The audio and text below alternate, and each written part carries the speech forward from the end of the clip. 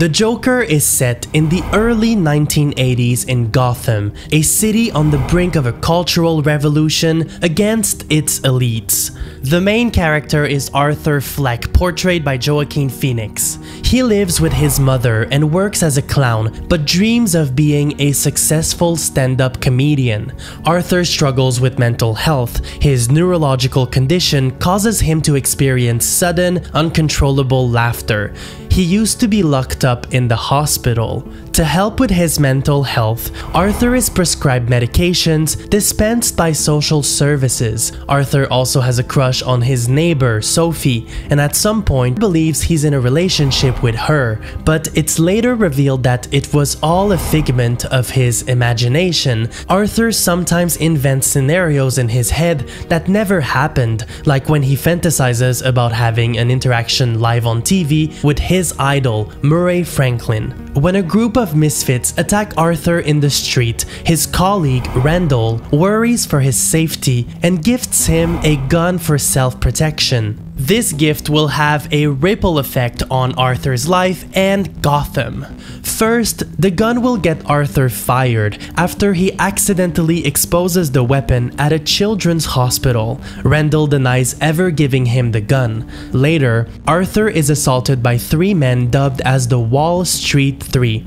They work for Thomas Wayne, a uber-wealthy member of high society in Gotham. Wayne is currently running for mayor. Arthur kills the Wall Street Three in self-defense, prompting Thomas Wayne to condemn the killings publicly. Slowly, an anti-rich sentiment is growing in Gotham. Rumors of a clown figure committing the killings push disgruntled citizens to wear clown masks as a symbol of their dissatisfaction with elites. As a slow revolution unfolds in Gotham, the city also cuts its budget. This includes cuts to social services, which deprive Arthur of his medication and slowly make him lose his grasp of reality. When Arthur discovers a letter claiming that he is Thomas's illegitimate son, he confronts his mother. Then he heads to Wayne Manor, where he encounters Thomas's son, Bruce Wayne. In canon, Bruce Wayne eventually becomes Batman.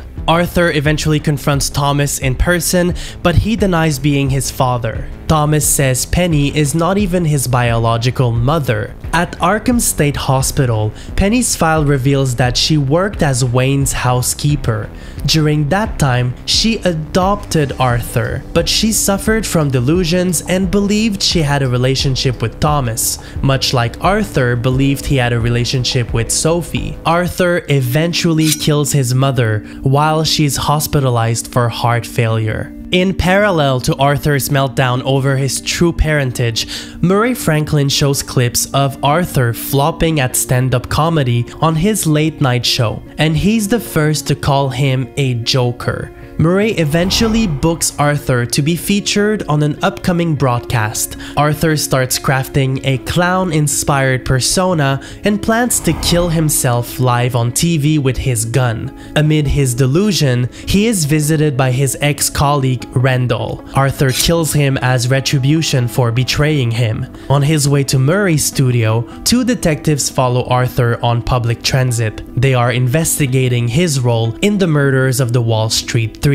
But Gotham is amidst a counter-cultural revolution inspired by Arthur's clown aesthetics. The train is filled with clown protesters.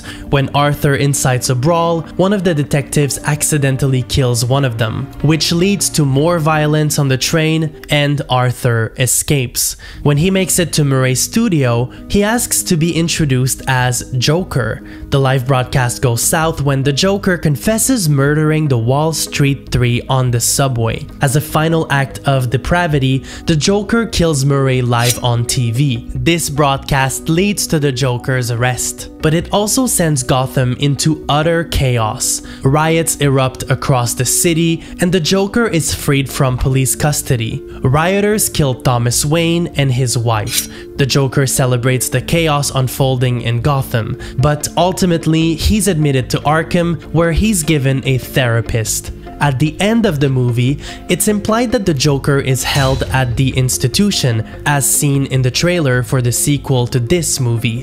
The Joker precedes Folie à Deux featuring Joaquin Phoenix and Lady Gaga. For more content like this, make sure to subscribe and hit the like button if you enjoyed this video.